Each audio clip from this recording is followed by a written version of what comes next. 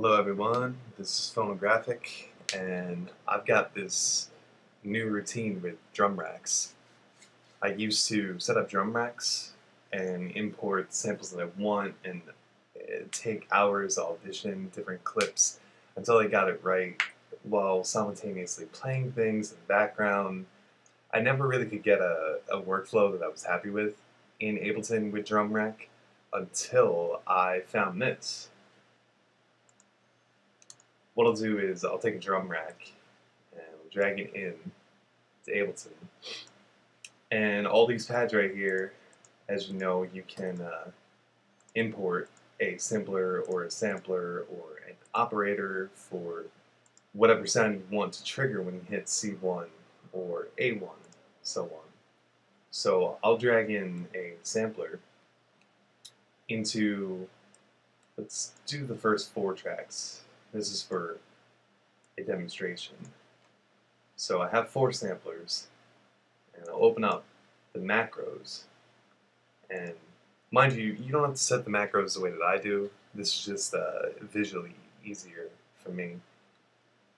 Once I have the 4, I'll double click on the first sampler. And what I have here, you drop your sample here window. I'm going to go ahead and take some samples that I recently acquired from, how obvious is this, drumsamples.org, right? This cat uploaded a bunch, well, 1,000. 1,000 drum samples for you to fuck with. Who knows the legality of them, but who cares, right? You can download that, and I think I have the folder open here. Right, okay. So inside of this zip file, it gives you all sorts of drums. Now, let's do bass drums for our first, right? You got to keep in mind that with drum rack can only host up to 128 only. What am I saying?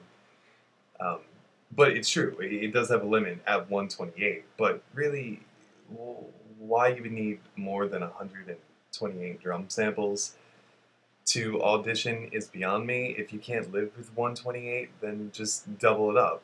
You know, make another drum rack so you'll have 256, and then you can waste even more time trying to find the perfect sample. But if you can't find it within 128, then I don't know.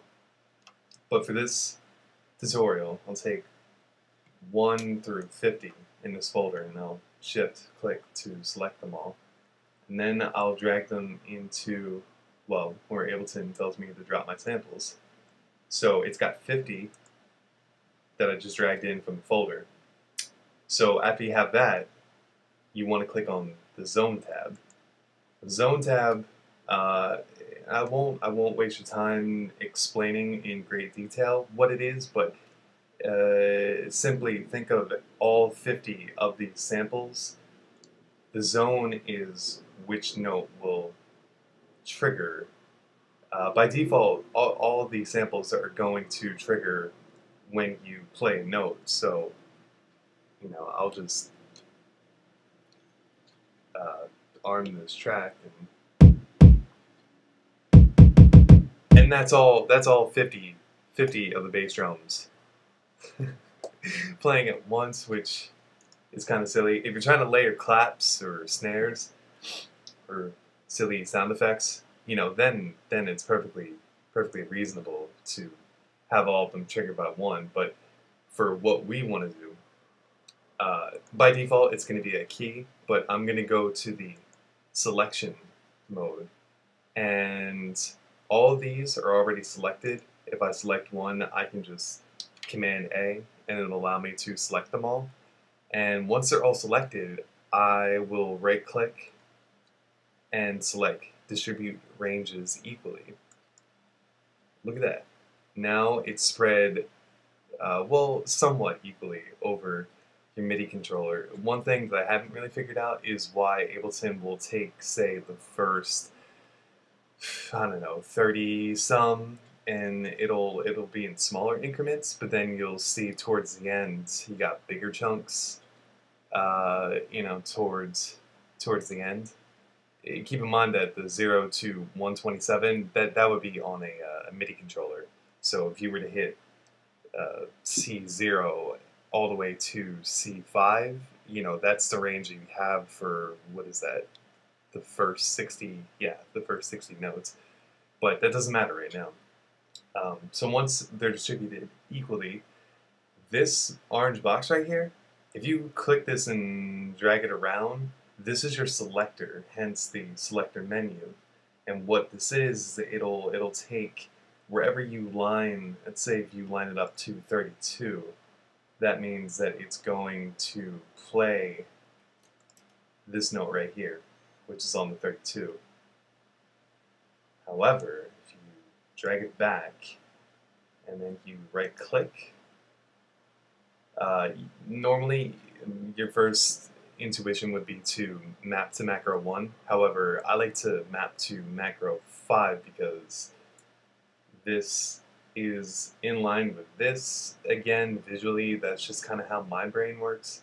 So I'm going to map it to macro 5. And now you'll notice that with this macro, when you modulate it, it's going to move your selector. Thus, when you play a note through MIDI,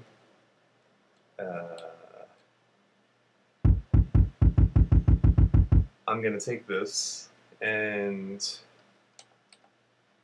with my APC 40 that will control macro 5 here, you'll notice that as I play this note and twiddle the 5th macro,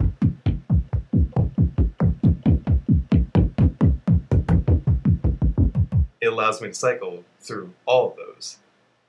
Maybe with the bass drum, that's not the best example, sonically, that is. So let's go to part 2 with adding a snare drum. So inside of the 1000 free drum samples folder, I'll take snare 1 through 50 and drag them into the sampler on the second pad. So 50, 50 are selected, and we'll do the same thing. In the zone tab, you're going to go to select, and being as that all these are already selected, I'll right click and distribute that shit equally, and then I'll take the selector and map it to macro 6. So now macro 6, when twiddled, will select your equally distributed ranges, and then it's just a matter of finding that perfect snare drum.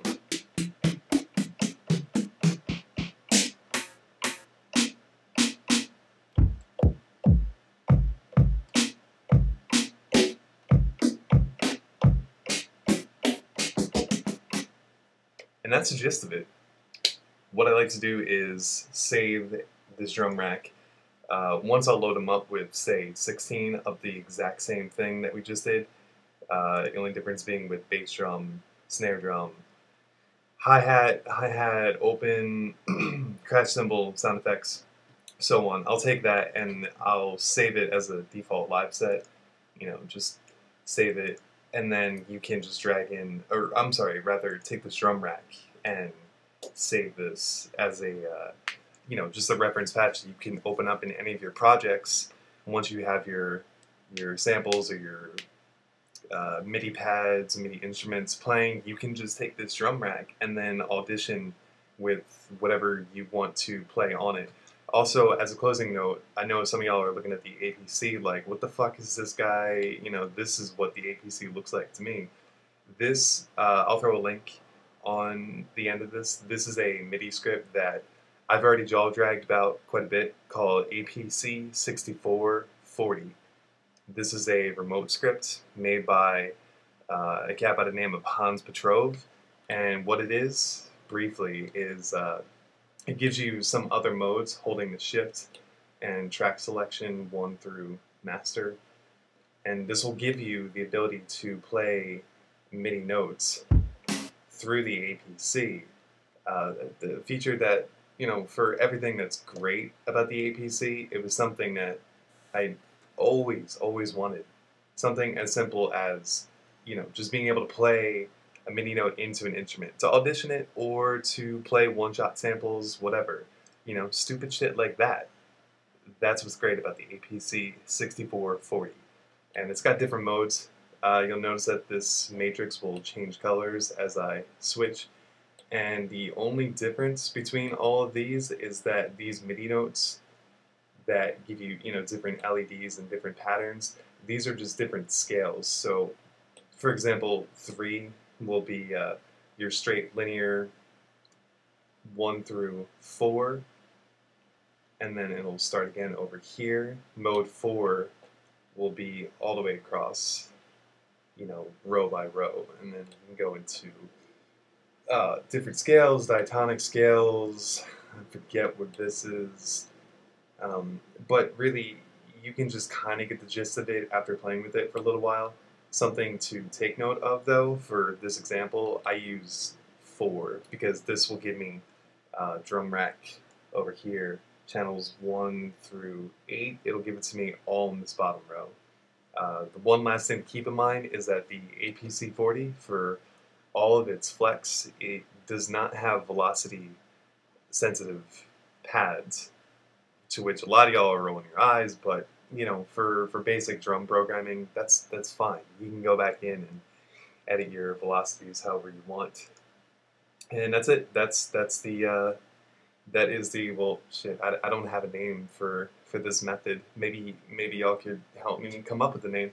But thank you for watching, and please enjoy all that time that you're going to save with your drum racks. So now let's Thanks. go ahead and talk about how to get some samples.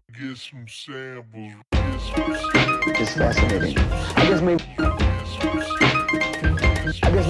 it's fascinating. I guess maybe it's the dreamer in me.